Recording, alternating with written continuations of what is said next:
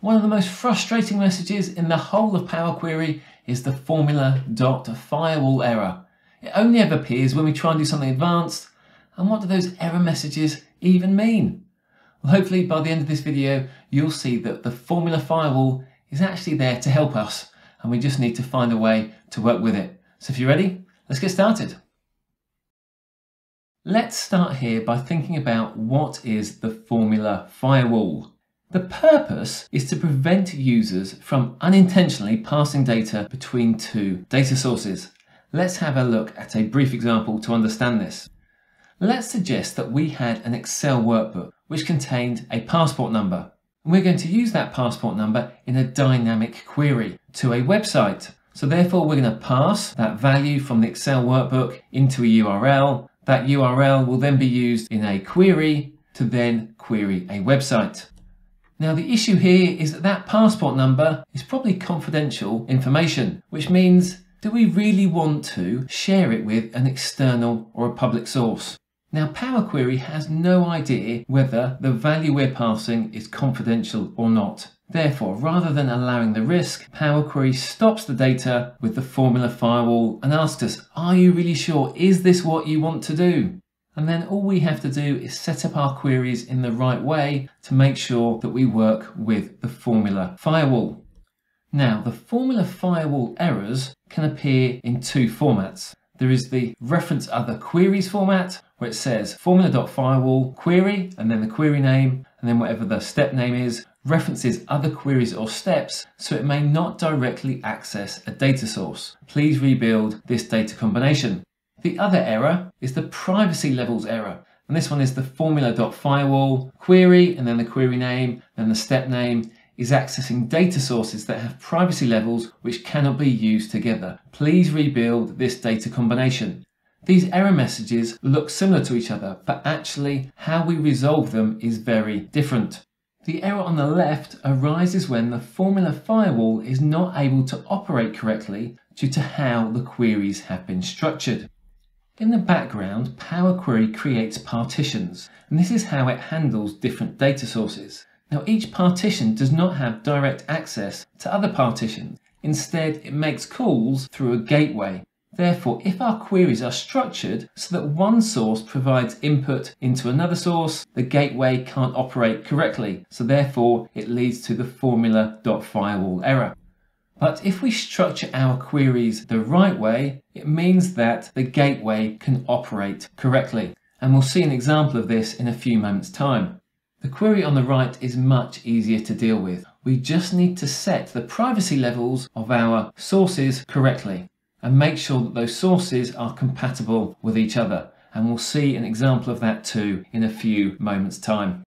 Here in Power Query, I have a table that shows currency name, how many units per US dollar, and US dollars per unit. And these are the exchange rates from xe.com. So this was a web query using this as the URL. So it's selecting the USD as the base rate for the 15th of January 2023. And we can see the output of this query inside Excel. So it starts here in cell B7. In cell C3, I've entered a date. And what we want to do is to be able to retrieve the exchange rate from any date. So I've got a date entered here, and then in cell C5, I've got a dynamic URL. It starts with the first bit of the xe.com web address, followed by currency tables, then it has the US dollar base rate. After that, it then creates the date based on our cell in C3. This cell has been given a named range called URL path, and we've also loaded that into Power Query. So if we head back into Power Query and select the URL path, you can see that we have our source, which is related to our URL path named range. Then all I've done from there is right clicked on the value and selected drill down to get to this individual value. Now in theory, we should be able to take our URL path and insert it into the source for our FX rates query. So I'll enter URL path. And unfortunately, this leads to our first Formula Firewall error. And if we come up to View and then select Query Dependencies, we'll be able to see what the issue is. So our effects rates query is based on two inputs. It's based on the current workbook, and it's also based on the exe.com URL.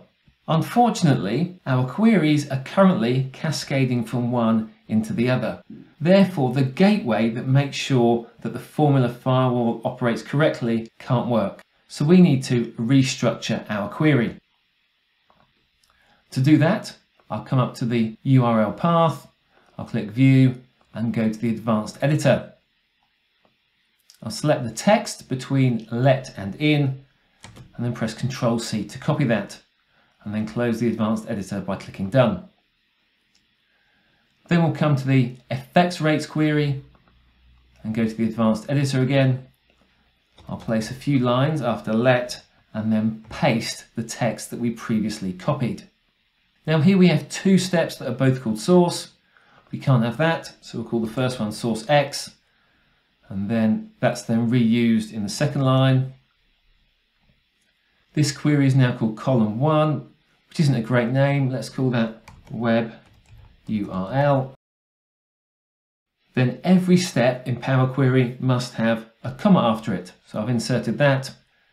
We don't currently have any syntax errors, but I will replace my URL path, which was our previous query, with web URL. And then click Done. Now it might not look like anything has changed, but it has. If you look at that error message, it is different to the previous error message. It now says that this error message is because it's accessing data sources that have privacy levels which cannot be used together. So we've already removed that first Formula Firewall error, but you have to really look at those error messages to realize that that's happened. Right, we don't need our URL path anymore, so I'll select that query, right click, and then delete. Okay, so now we need to fix our privacy levels. To do that, I'll come up to File, Options and Settings, and we can do this in two ways, and I'll show you both of them.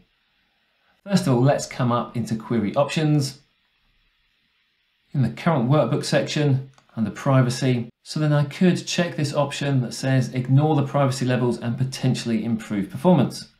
And I'll click OK, and I'll just click between the steps to force that query to refresh. Look at that, fantastic. We now don't have either Formula Firewall error. And if we come up to View and then Query Dependencies, you'll see that we now have those two separate sources coming into that one query. So we have rebuilt our data combination. I'll click Close to close that. So we've taken the option to ignore privacy settings here. That might not necessarily be the best option. So come to File, Options and Settings, Query Options. I'll come to Privacy and apply that option back on. Just click between those two steps. There we go, we now have our error message again. So the other option is come to File, Options and Settings, and then Data Source Settings. In here you can see our current workbook. I'll click Edit Permissions. Now our current workbook has an organizational level. I'll come to Global Permissions and look at exe.com currency tables and Edit Permissions. You'll see that this currently has a public level, and we'll look at these levels in a few moments' time. But if I change that to organizational as well, click OK, click Close, and move between these two steps, you'll see that that also removes that Formula Firewall error, because the privacy levels of our workbook and also the URL are now compatible with each other. So now I'm going to go to Home, Close and Load, and our Excel workbook should now be completely dynamic. So if I change the date to the 14th of January 2023, go to Data, Refresh, there we go, and our exchange rates update automatically. So before we finish, let's just have a look at these privacy levels that we can apply to different sources to make sure that we select the right ones. First of all, there is the option of none. That means there are no privacy levels applied at all. This isn't the same as ignoring privacy levels. It means that a privacy level hasn't yet been set. The next level is private. That means the data is confidential or sensitive and we can't pass that data into any other source.